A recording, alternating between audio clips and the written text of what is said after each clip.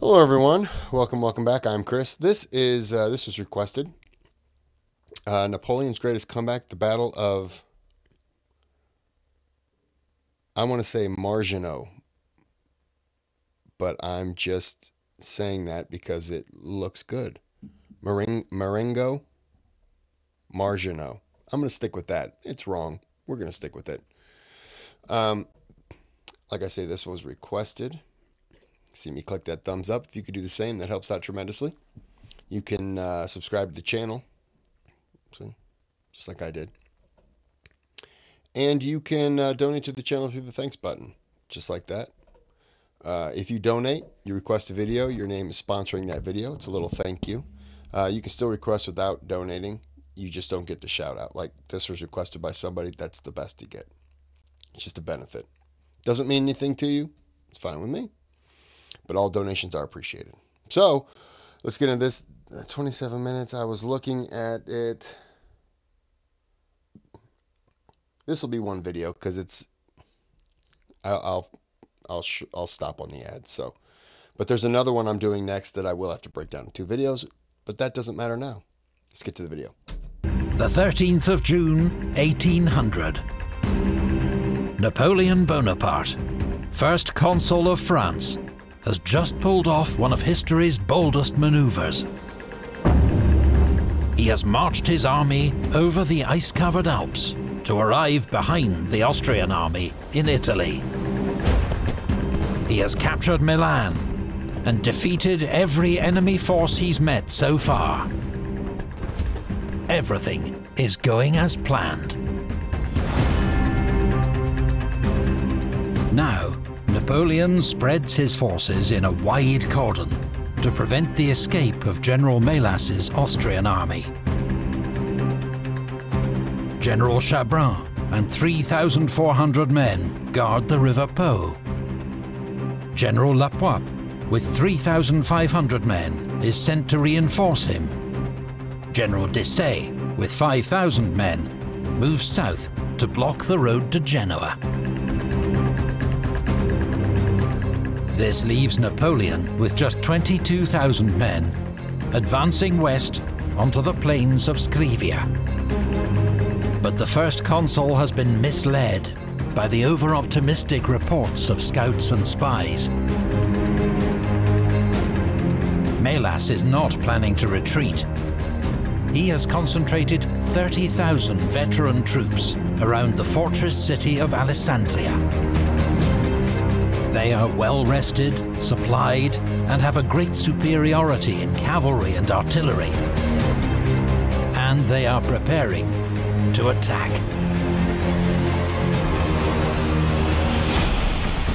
Oblivious to the looming threat, on the 13th of June, General Victor and his 2 divisions lead the French advance on Alessandria.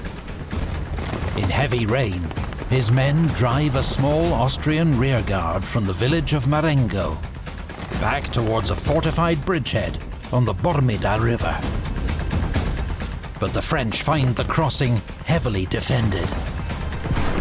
And so, soaked and exhausted, with darkness falling, they halt the pursuit. Weeks ago, Napoleon had predicted that the decisive battle of the campaign would be fought on this very ground, the plain east of Alessandria. But now, he is convinced that Melas will not risk battle. What he and his men cannot see beyond the Bormida, because they have lit no campfires, are 30,000 Austrians, assembled for an assault. Within hours, Napoleon will discover that his army is fighting for its life.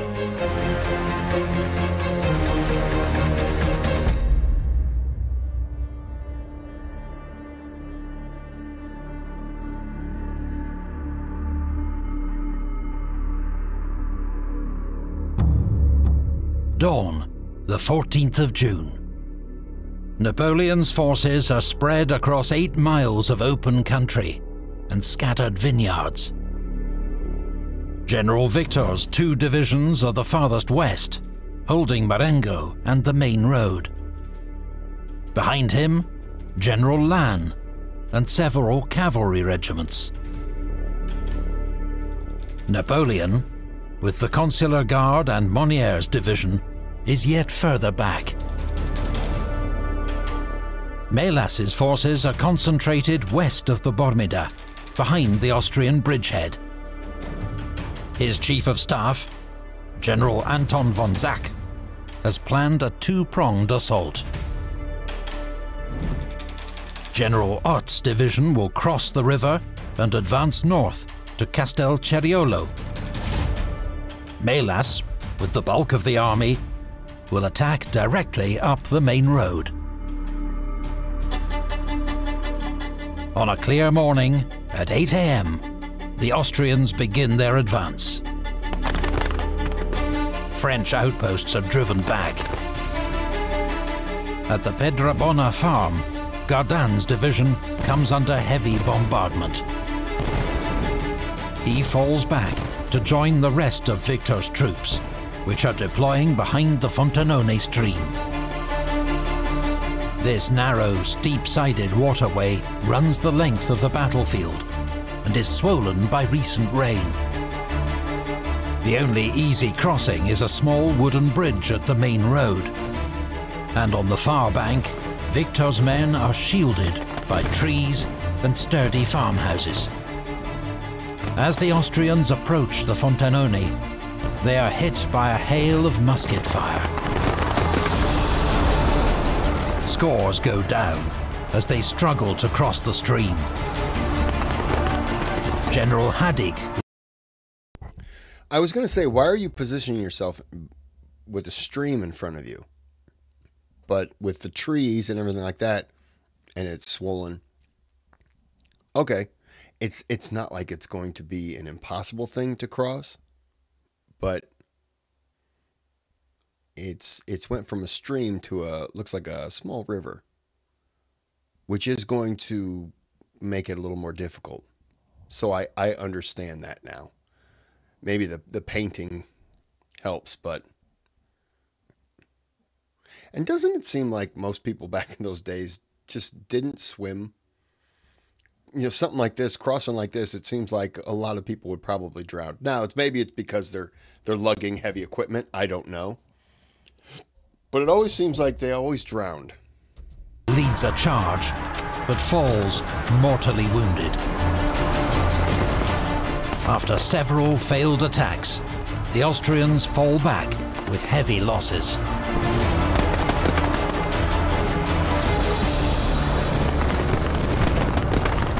North of Victor's position, General Bellegarde's brigade crosses the Fontenone around 11 AM. But General Lannes's division takes up position on Victor's flank. They drive off Bellegarde and re-establish the line along the stream. It is now a hot, humid summer's day, as Austrian attacks continue and fighting rages along the Fontenone. More and more Austrian cannon are pulled up and begin to pulverize the French line. Throughout the morning, Melas's army is hindered by narrow crossing points and marshy ground. General Zach's failure to anticipate these bottlenecks has cost several hours. Nevertheless, by noon, the Austrians have 30,000 men and 92 guns in position. They still only face Lannes's and Victor's tiring divisions, 16,000 men and 16 guns. The French urgently need reinforcements, but as the Austrians begin their next attack, Napoleon and the rest of the army are nowhere to be seen. Where are these guys going? I thought they were going to come across and come down, but I'm going to guess they're probably kind of going to come behind and encircle them. And I see one guy here. One little French unit that's like, yeah, we tried. The greatest danger is on the French right, where General Ott's division has occupied Castelceriolo virtually unopposed, and now threatens Lannes's flank. Then the Austrians find a gap near the French centre and rush 3 battalions across the Fontenone. Around the same time, 1,500 Austrian dragoons circle around the French left, but are charged and routed by General Kellermann's heavy cavalry. The Austrians do succeed in taking La Stortigliona farm, threatening Victor's left. An Austrian cavalry charge over the Marengo bridge is also repulsed by Kellermann. But the odds are too great. Some French units are completely out of ammunition. They have just a handful of cannon, and their line is breaking. Facing encirclement, Victor's divisions are the first to give way, losing 400 men captured in Marengo. Another 300 French soldiers are left behind in Casabianca, where they hold out stubbornly for several hours. Covered by the 96th Demi Brigade and Kellermann's watchful cavalry, Victor's division retreats half a mile to Spinetta and its surrounding vineyards. The Austrians pour over the Fontenone. Lannes pulls back to maintain the French line. The heroes of Montebello are on the brink.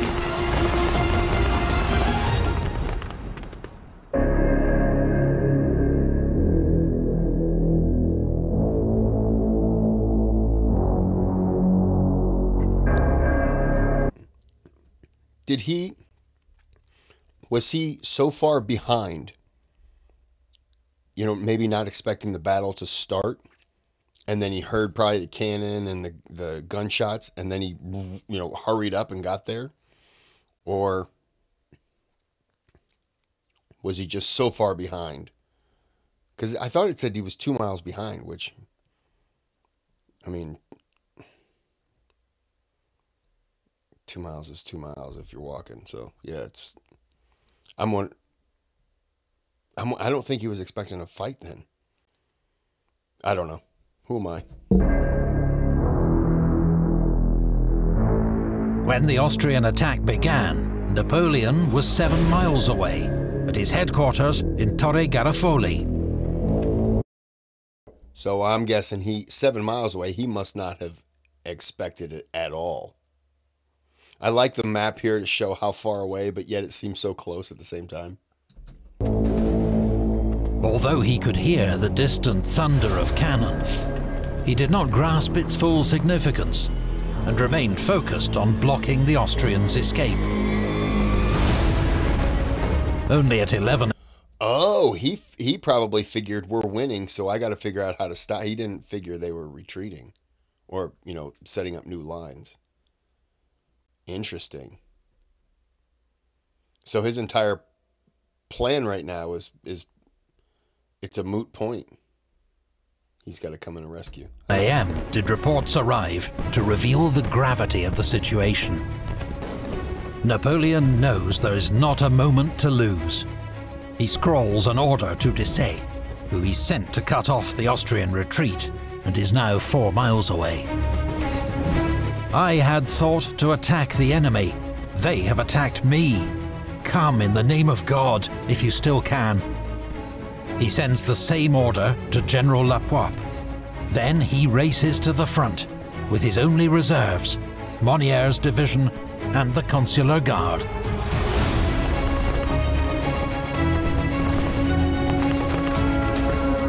By 3 p.m, Lannes and Victor have retreated almost a mile.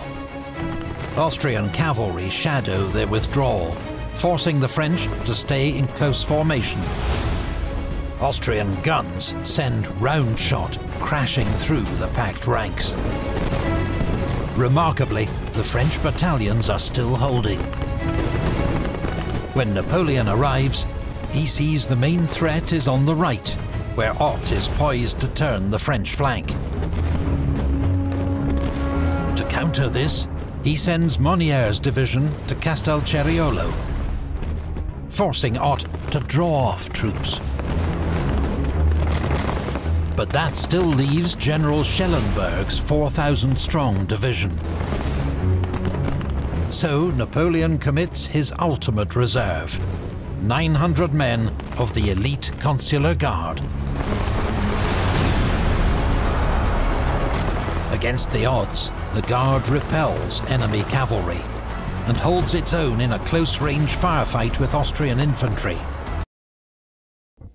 I love that painting. Oh, I love that painting.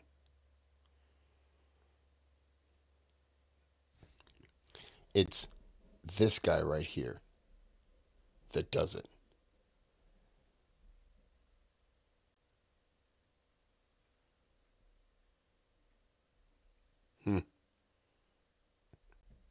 They love mustaches, didn't they? Look at that. Can't tell if this guy has a mustache, but if he doesn't, he's probably not going to live very long. You got to have a mustache to survive war. That's what I've heard. Don't fact check that. Buying time for the rest of the army to fall back. Napoleon describes them as his granite redoubt. The legend of the Guard is being born. But they are now isolated and about to be overwhelmed. When Austrian dragoons hit their exposed flank and rear, the redoubt crumbles. The Guard is forced to flee. Some surrender, many are cut down. By the end of the day, the Guard has suffered more than 50% casualties. With the retreat of the Guard, Napoleon has no more cards left to play. The French army retreats steadily through the vineyards, battered by constant Austrian artillery fire.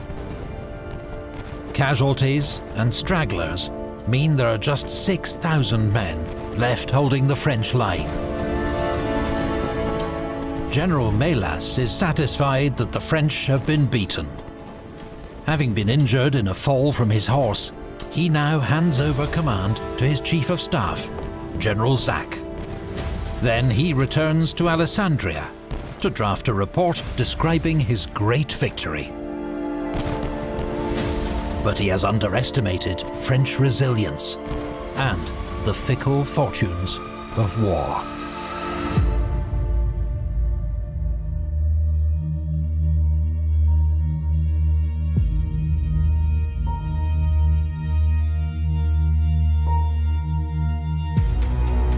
General Louis Desaix, just 31 years old, brave, brilliant, and modest. Napoleon describes their friendship as one his heart has for no other. That morning, his orders were to lead Boudet's division, 5,000 strong, across the Scrivia River to cut off the Austrian escape. But the recent rain had raised the water level and delayed his crossing. When Desaix heard the sound of battle to the north, he'd halted his men and sent a courier to get news.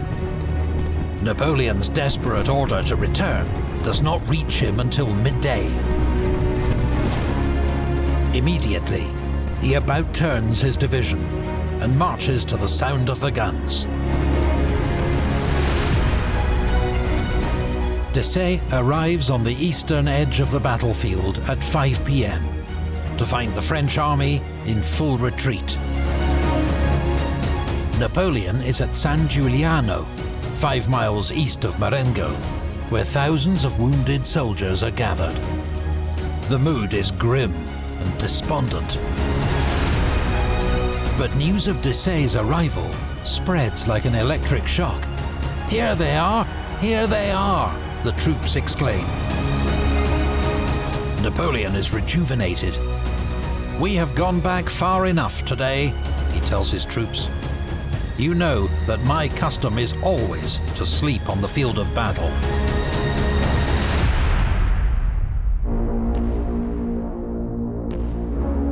The Austrian army is advancing on all fronts, but they are now scattered and disordered, and they have diverted forces north and south in an attempt to encircle the enemy.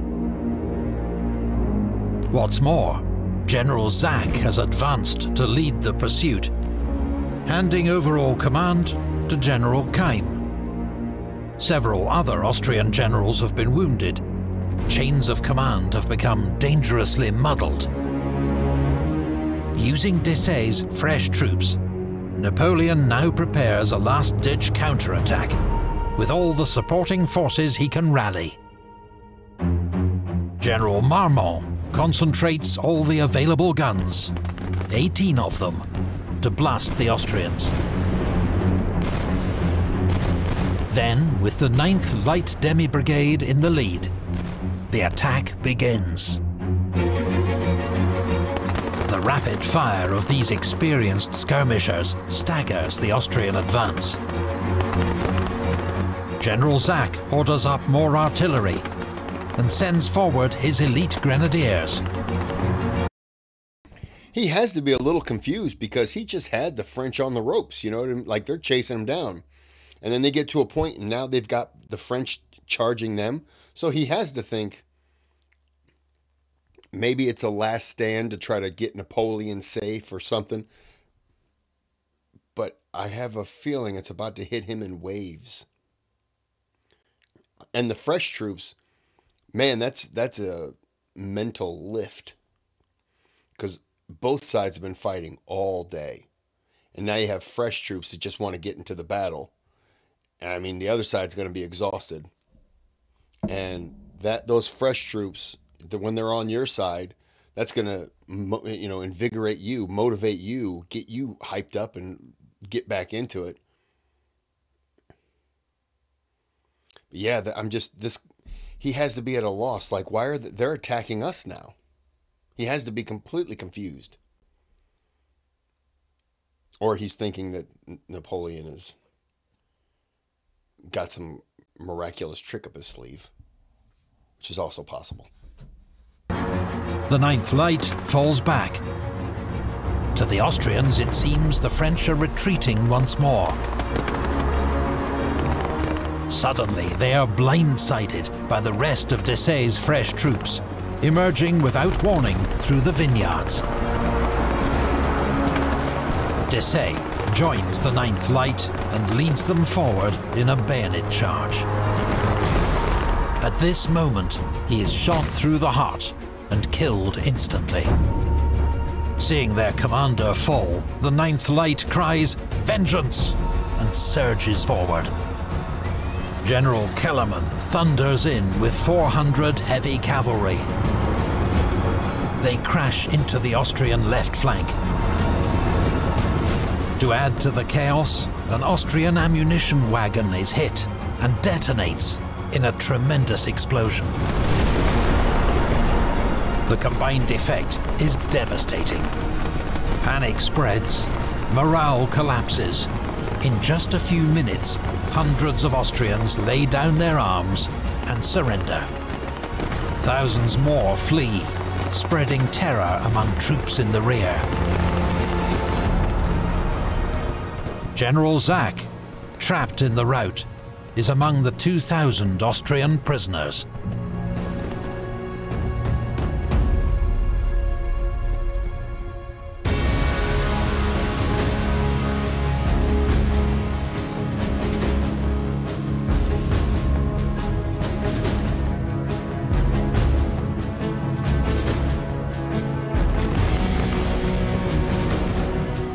In an instant, the entire momentum of the battle has swung 180 degrees. Thousands of French troops who'd been retreating moments ago stop and join the attack. As the Austrian centre collapses, General Ott's division becomes dangerously exposed. His men soon join the rest of the army in their race to escape. Later that evening, General Murat adds the coup de grace, launching a final French cavalry charge that seals victory and drives the enemy back to their bridgehead. The Battle of Marengo was one of the greatest comebacks of the Napoleonic era. Thoroughly defeated by mid-afternoon, the French are completely victorious by nightfall. But it has been an exceptionally costly affair. The French lose a quarter of their army as casualties. The Austrians, more than a third. Napoleon himself contributed little to the victory. If not for the skill of his officers, the steadiness of his troops, and above all Desaix's last-minute arrival, he would surely have been defeated. The taste of victory is soured further when Napoleon learns that his friend Desaix has been killed. He tells his secretary, "Yes, Bourrienne, I am satisfied. But Desaix, ah, what a triumph this would have been if I could have embraced him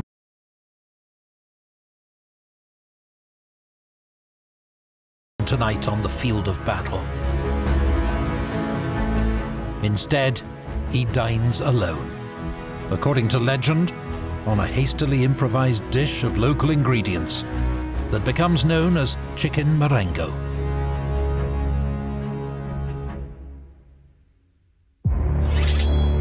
General Melas, shaken by his unexpected defeat, is unsure how to react. Some of his officers urge him to continue fighting. Others advise him to escape. French forces are closing in from all directions. Hoping to buy time, Melas proposes a ceasefire to bury the dead. Napoleon refuses, unless Melas is also willing to discuss terms for the Austrian evacuation of northwest Italy. With little bargaining leverage, the old Austrian general accepts. Over the following days, Melas and Berthier negotiate a comprehensive armistice. In exchange for safe passage back to Austria, Melas agrees to evacuate Piedmont, Genoa, and Lombardy. France will once more dominate northern Italy. Napoleon has achieved his victory and cemented his position as France's new head of state. What's more, the near miraculous manner of his victory assures him more than ever of his own special destiny. The gods of war and fortune are with him. What limit can there be to his accomplishments? That winter, Moreau inflicts a second crushing defeat on the Austrians at the Battle of Hohenlinden.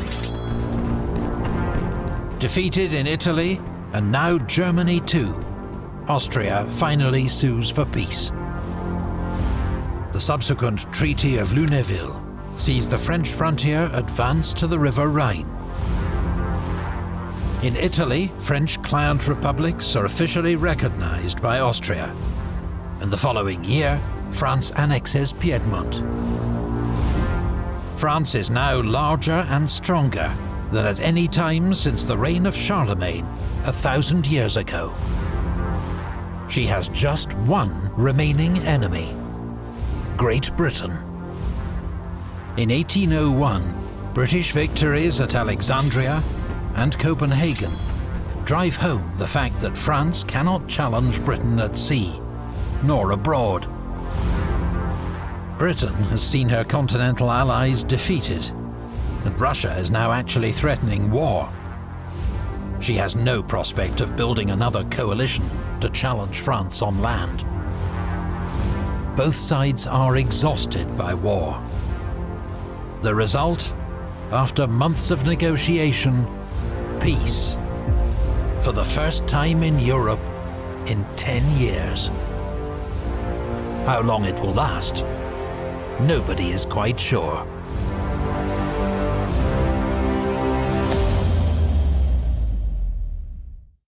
Do you think you could replicate Napoleon?